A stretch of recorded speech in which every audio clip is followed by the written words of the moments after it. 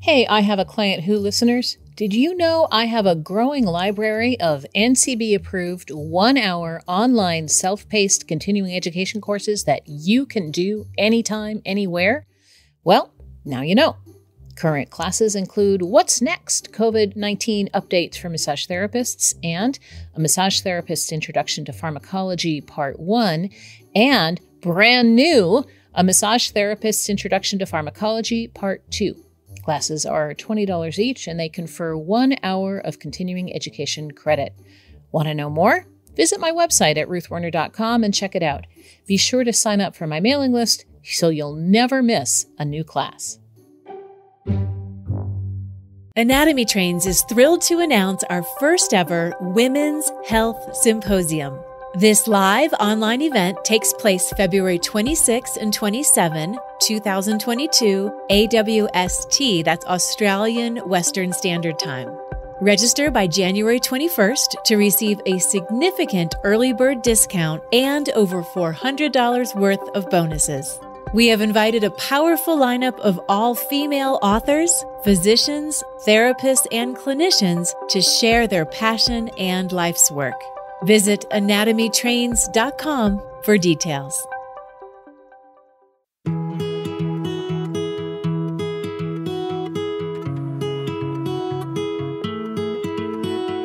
Hi, and welcome to I Have a Client Who, Pathology Conversations with Ruth Werner, the podcast where I will discuss your real-life stories about clients with conditions that are perplexing or confusing.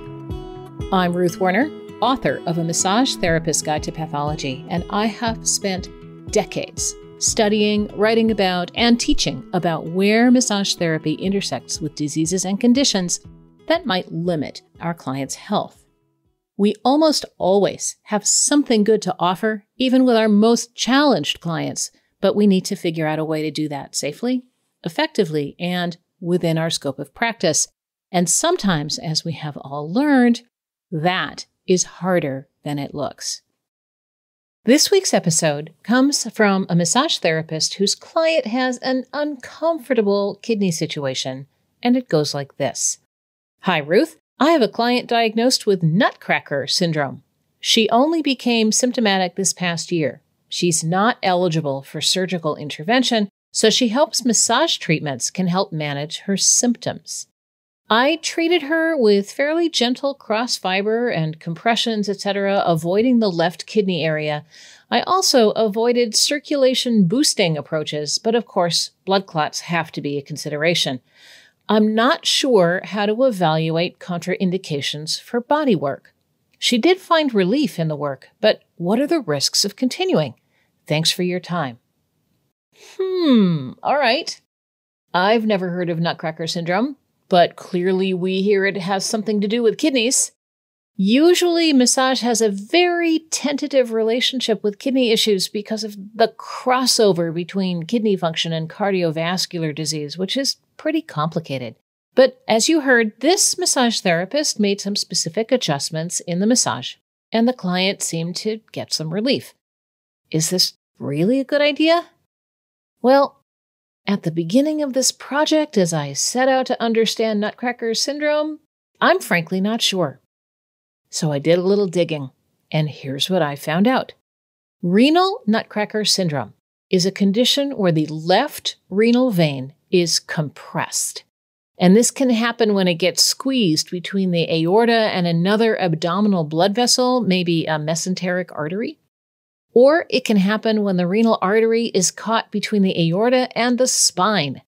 In some people, the blood vessels in this area are just unusual, and they grow in a way that smashes the left renal vein, just like a nutcracker.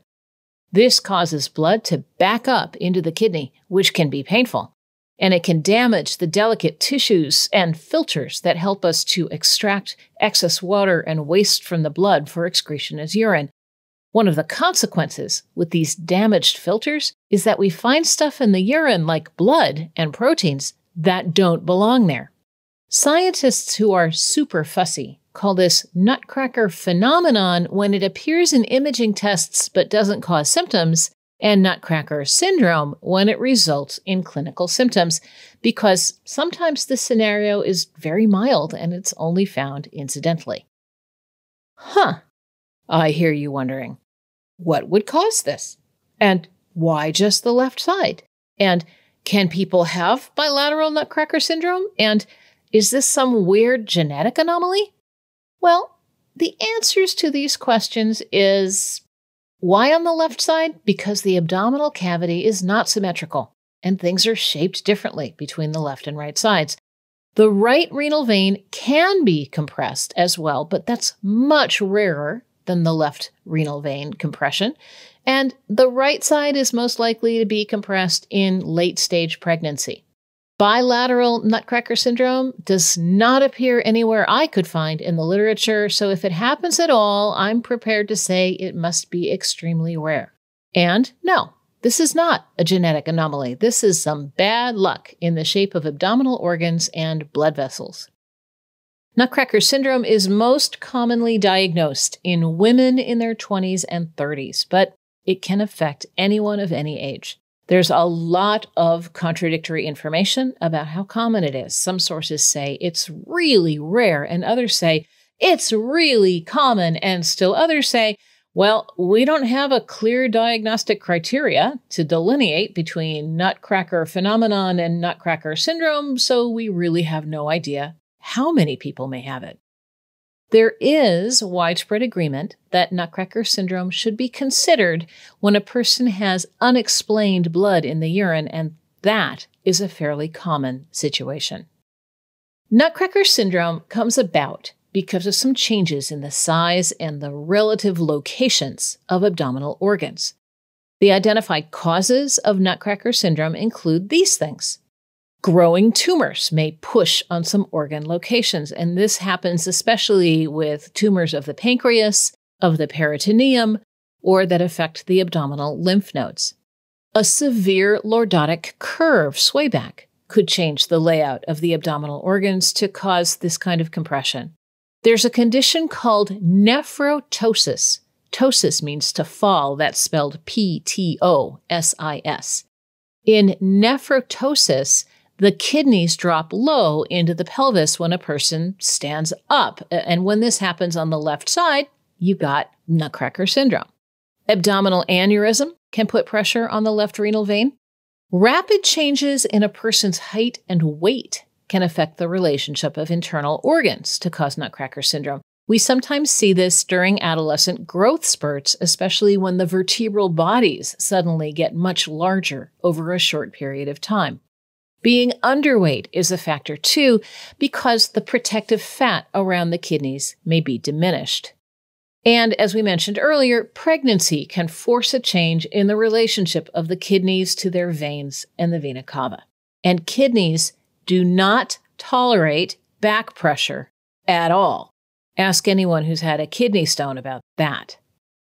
The signs and symptoms of Nutcracker Syndrome, when it's severe enough to cause any, include blood in the urine, protein in the urine, abdominal pain, especially on the left side, back pain, pelvic pain, pain during intercourse, the technical term for this is dyspareunia, and I don't quite understand this one, lightheadedness while standing but not sitting. Also, headaches, bloating, pelvic congestion, and leg swelling. And men may develop left-sided varicocele. That's a varicose vein at the left testicle. Okay, so now we have a situation where the left renal vein is compressed by something in the abdomen that could be related to a handful of things like tumors or pregnancy or changes in size. Well, that compression seems pretty fixable, right? We just need to get pressure off that renal vein. And especially when it happens in kids, it's usually temporary and doesn't require treatment. When they grow a bit more, that pressure is usually relieved. But when it is persistent and making serious symptoms, it's usually treated by inserting a stent into the renal vein. This can be done as closed surgery using the femoral vein to carry the device into the vena cava and then to the left renal vein. It is still a risky procedure. It hasn't been used for a long time, so we don't know a lot about this kind of surgical permanence, and things can go wrong. But so far, most people have had good results with no complications related to their stent. But if a stent isn't a good choice, then a variety of surgeries to reconstruct or bypass the renal vein might be used. This can be done laparoscopically or through open or robotic surgery. But any of these interventions, stents or vascular surgery, have a long, slow recovery period. The prognosis is generally good. Without treatment, though, Nutcracker syndrome could contribute to kidney damage and possible left renal vein thrombosis, which could then lead to pulmonary embolism, of course.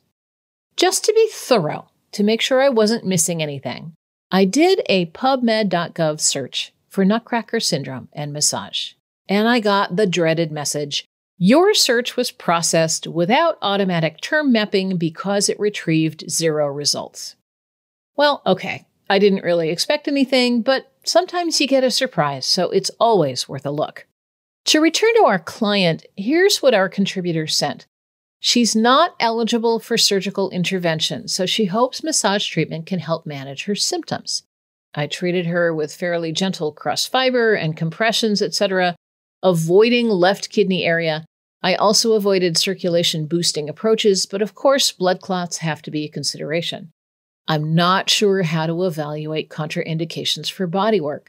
She did find relief in the work, but what are the risks of continuing?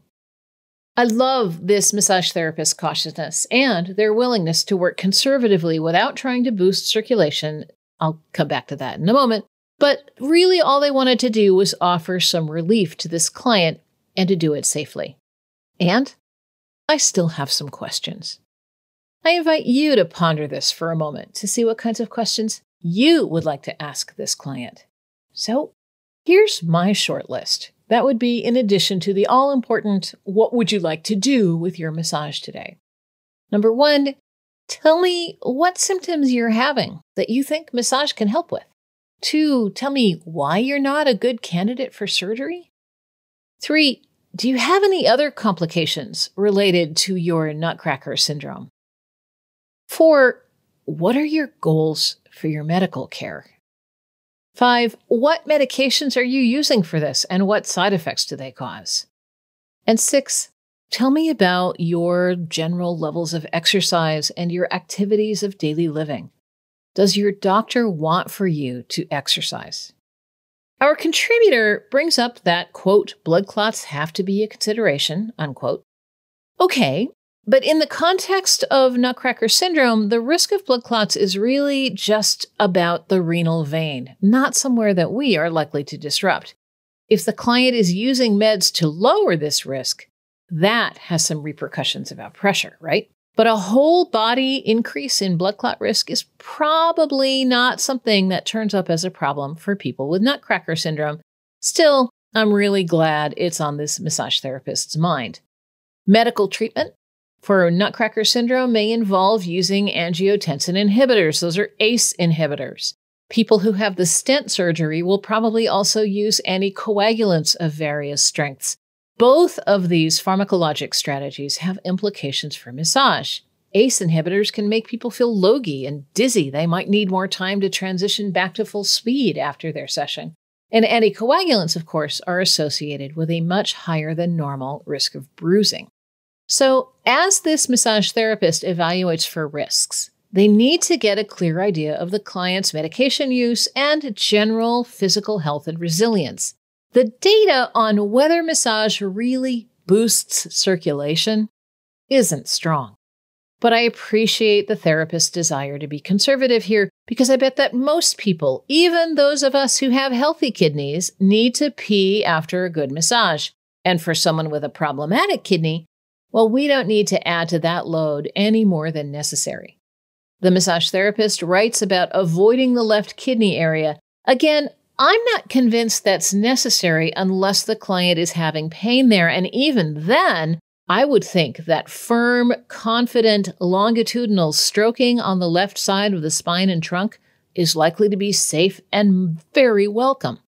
However, maybe let's skip the heavy-duty topotement here, right? So to recap, this client's capacity to receive massage depends on her overall illness versus her wellness, her medications and side effects, her ability to exercise safely, and what she wants to achieve.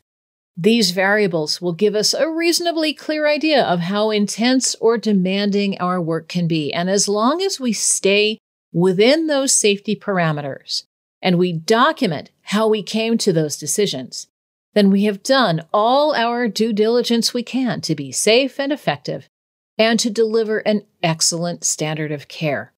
Thanks, contributor, for sending this in and giving me the chance to learn about a new topic, left renal venous compression, or Nutcracker Syndrome. Hey, everybody. Thanks for listening to I Have a Client Who Pathology Conversations with Ruth Werner. Remember, you can send me your I Have a Client Who stories to ihaveaclientwho@abmp.com. That's I Have a Client Who, all one word, all lowercase, at abmp.com. I can't wait to see what you send me, and I'll see you next time.